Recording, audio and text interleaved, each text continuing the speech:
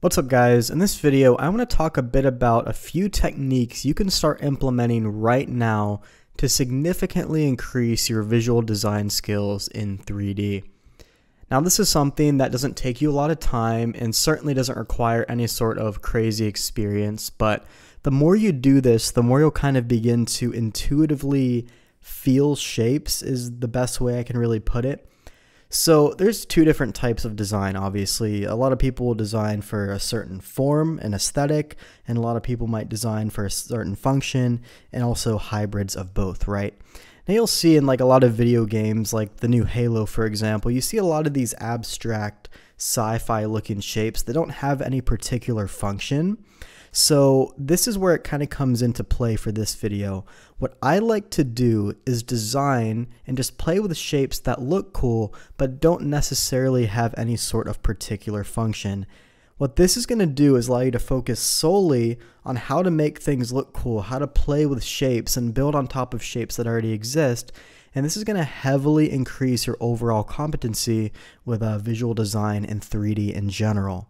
So I'd try to do this, 3 to 4 days a week. Trying to convince you to do it 7 days a week when we're all busy is just unrealistic. But if you can sit down for 3 to 4 days a week and just spend 1 hour a day playing with shapes and just playing with different, things in Blender, kind of like what you see here, you're going to see a significant increase in not only your visual design skills, but also your modeling skills in general, since you're using the tools a lot more frequently. So the thing I'm time-lapsing right now is just like a random shape, and you're already going to see, like, I made a few mistakes here, deleted a few shapes in other areas as well. But overall, I'm seeing a pretty cool looking shape come together the more I practice with things and the more I manipulate the shapes and build on top of it. Now there's no way I can possibly explain all the different elements of visual design in one single video. We do have a free PDF you can grab on our website. If you haven't picked that up yet, it shows you my 5 favorite design principles. You can pick that up for free. And we also have a course on visual design if you want to pick that up. But the main gist of this video is to talk about how you can actually implement these types of things and just begin to see an improvement. And what I've noticed is that if you spend a good 3 to 4 days a week and you stick with that schedule, set aside 30 minutes to an hour, ideally an hour, because 30 minutes is usually not enough for me, and just start playing with shapes.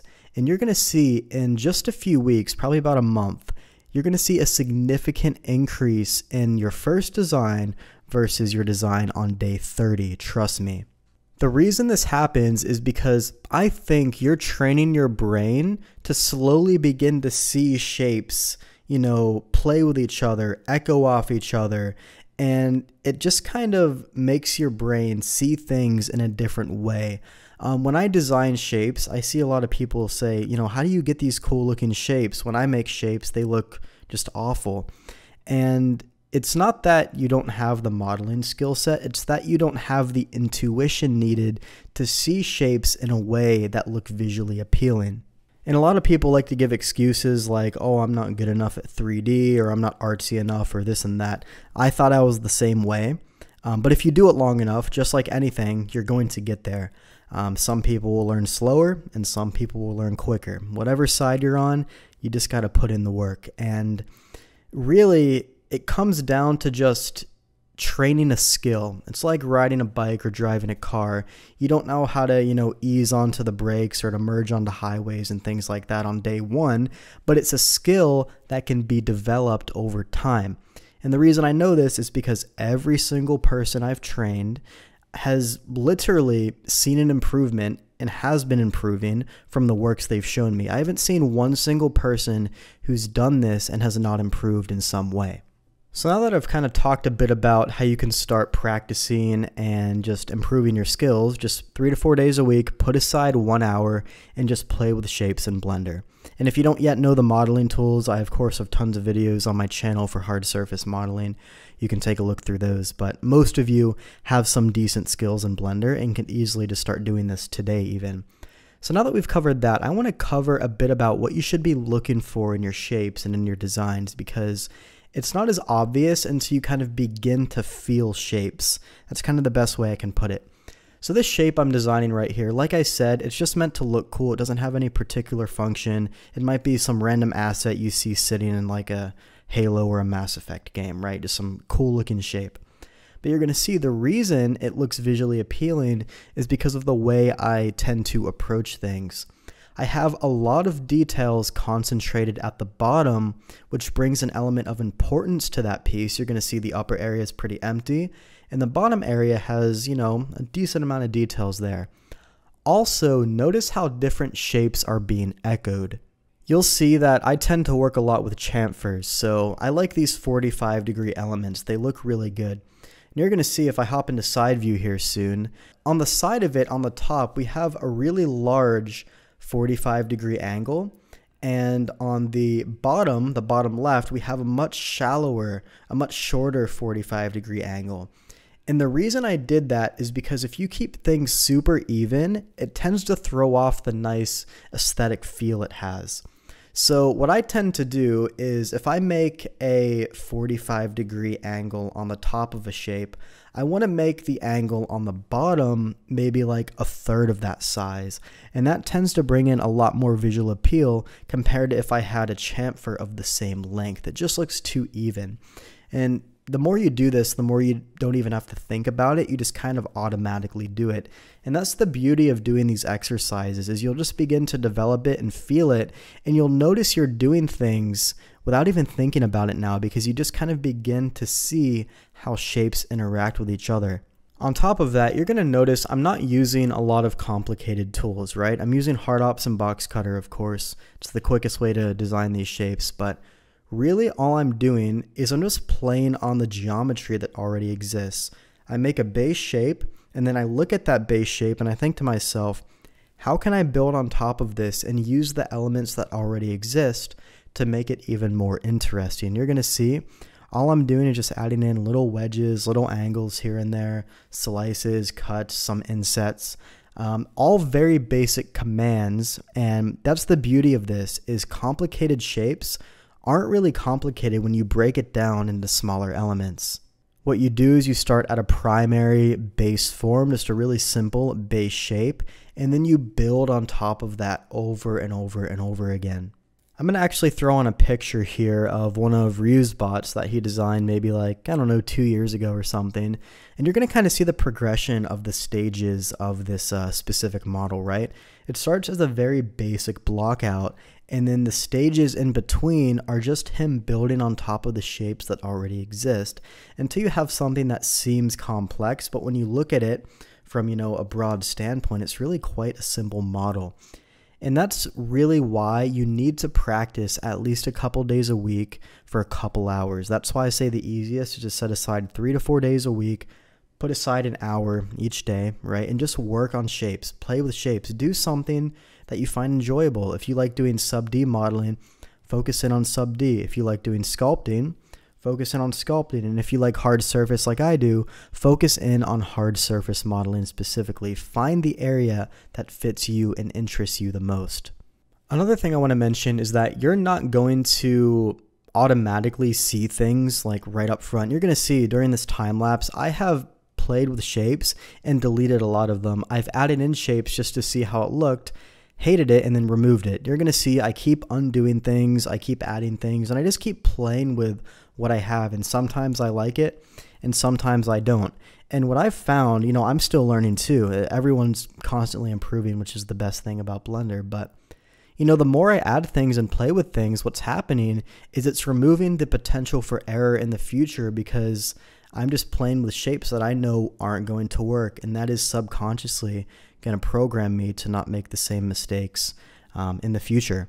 So don't view pieces you scrap or throw away as a failure, because honestly, you've probably gotten a lot from that you don't even notice. I make so many different shapes and designs before I finally settle on one. So if you look at my portfolio, most of those pieces, I probably went through 5 to 10 different iterations just to kind of figure out what type of shape I like the most. But you only see people's best version of themselves on, you know, ArtStation or on Instagram. People only show their best life, the best version of themselves. Whereas no one's going to really show all the boring and the, you know, weak stuff that happens in between. So you're going to obviously scrap shapes and you're going to have shapes you don't like, but it is a constant room for improvement, which is the best part. So I could really keep discussing this for hours. This is a topic I'm very passionate about, and obviously a topic that I want everyone to focus in on because it's going to lead to the most improvement here. The only possible way to improve is to put in the work, put in the hours, and put in the practice, because if you don't, you're going to stay stuck at the same position you're in. You absolutely have to put in the time, otherwise it's not instant, right? So put in the time, practice, and just keep playing with shapes. Don't overcomplicate it. That's the whole point of this video. I want you guys to focus on the cool visual looks and just have fun, right? No one has fun when they're focusing on like all the different nuts and bolts you have to put it in a certain way to make things work. It's not fun, right?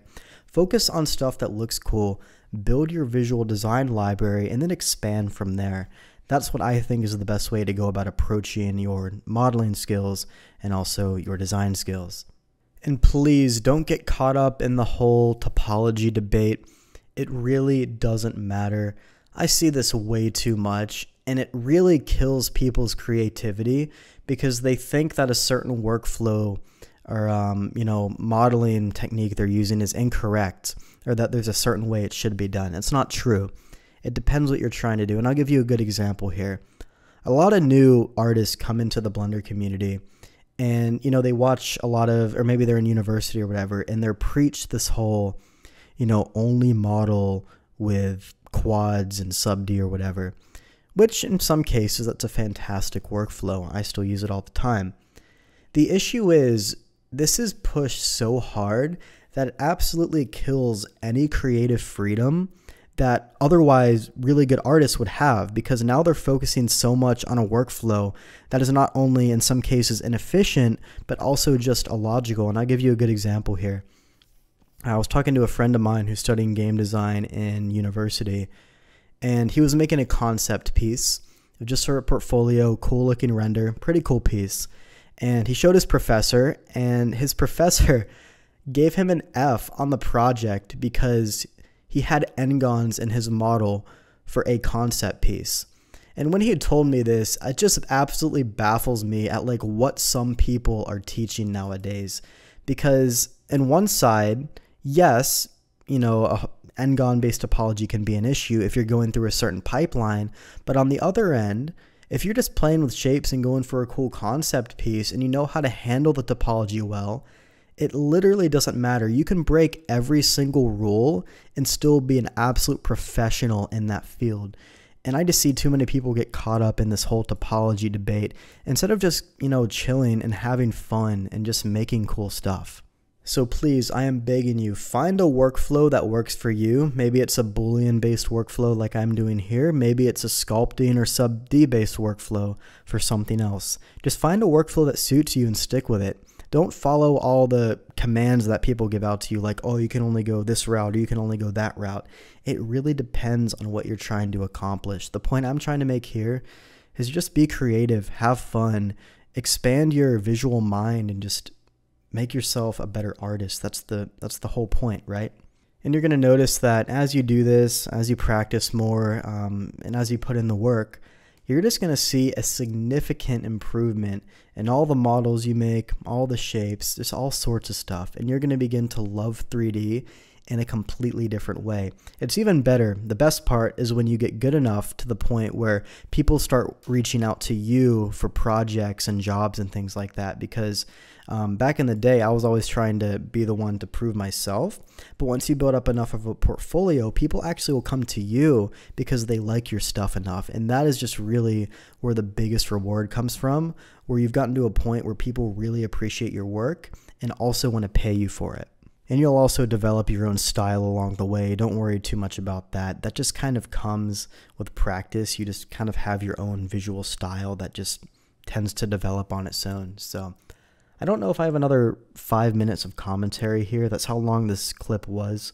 I'm probably just going to cut the clip here, but I really hope this video provided you a bit of value, a bit of inspiration, gave you some ideas. And yeah, like I said, have fun with it. Spend a couple days a week, put aside an hour.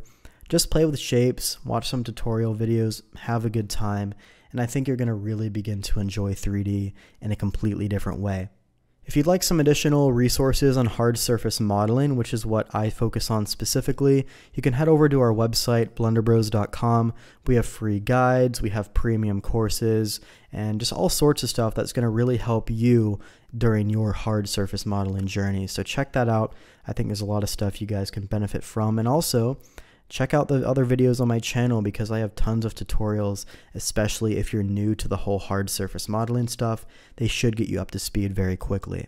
So that's it for today's video. Hope you enjoyed it and have a lot of fun. If you make any cool looking shapes, feel free to send them over to me on Instagram or whatever works for you. You can email them too, and I'd love to see what you come up with. So thanks a bunch, and I'll see you in the next video.